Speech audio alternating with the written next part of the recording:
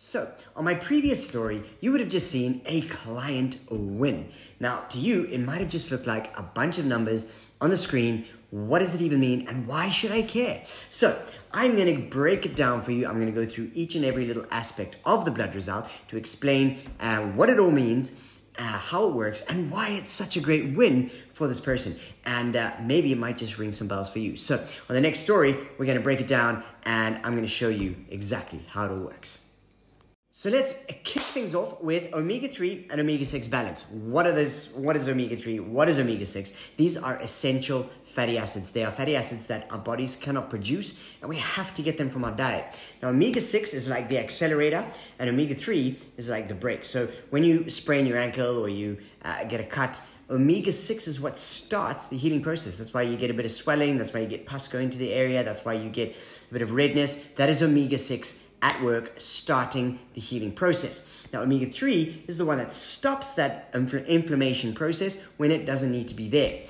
But when we have too much omega-6, that inflammation starts to rise and starts to happen when it doesn't need to be there. Any moms out there have experienced this. The kids going, mom, mom, mom, mom, mom, mom, mom. And you're like, what?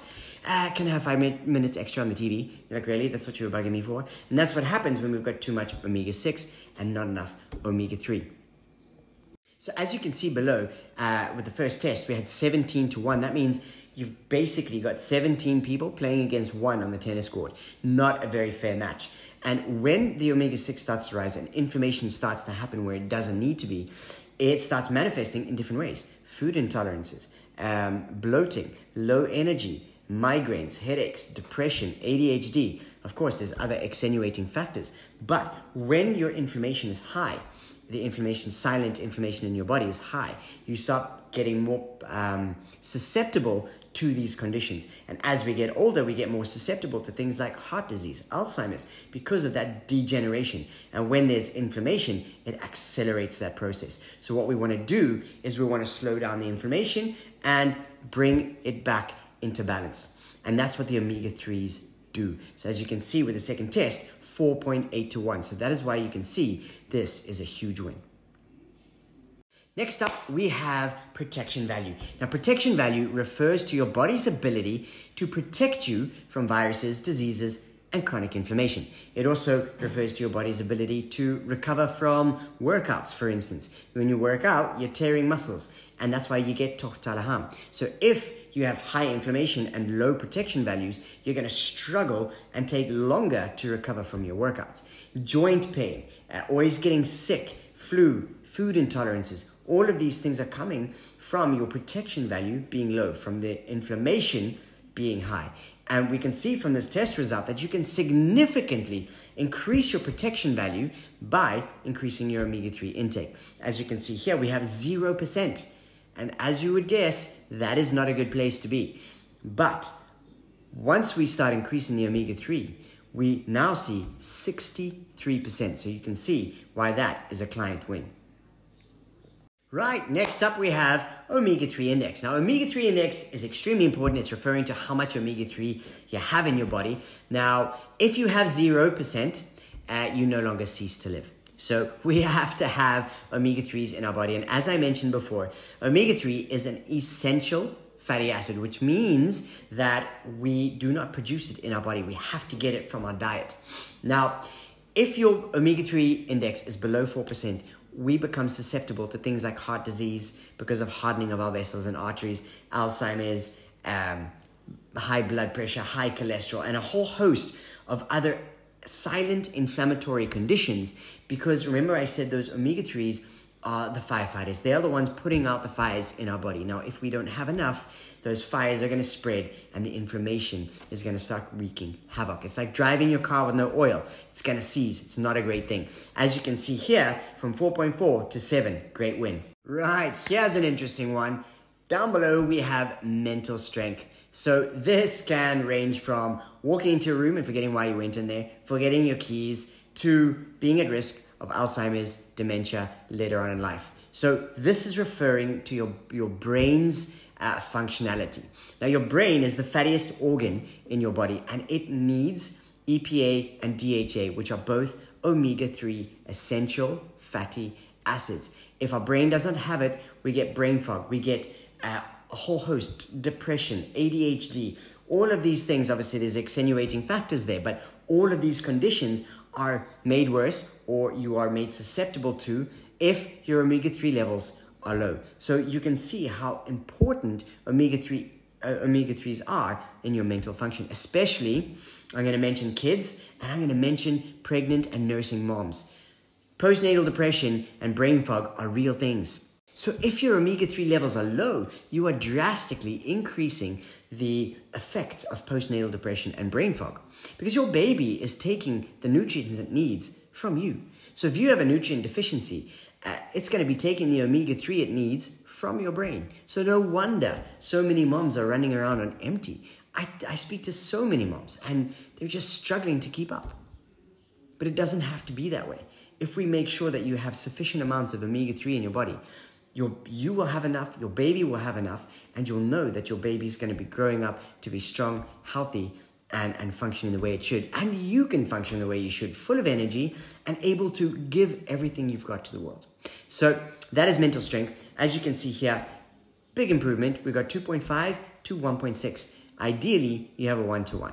So increasing your omega-3 will drastically improve your mental strength. Now this next one is my personal favorite, cell membrane fluidity. So this refers to how well your cells are absorbing nutrients and getting rid of toxins, and how well your cells are communicating with the hormones in your body. Now, if you have a healthy cell, it should look like a mozzarella ball, right? Nice and squishy, fluid, good stuff can get in, the nutrients and the toxins can get out. But if your cells are imbalanced, they're going to start looking like a golf ball.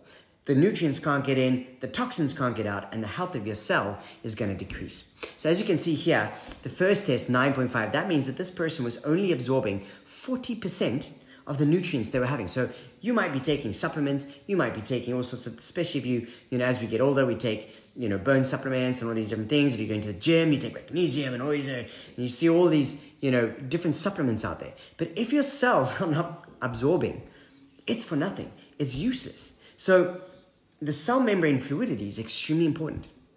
Not only is this going to show us how well or how much nutrients your cells are actually absorbing, it's also going to show us how good the relationship is between your cells and between the hormones. The hormones and cells are constantly communicating to do so many different things. Insulin, it's a hormone, allowing sugar to get from your bloodstream into your cells.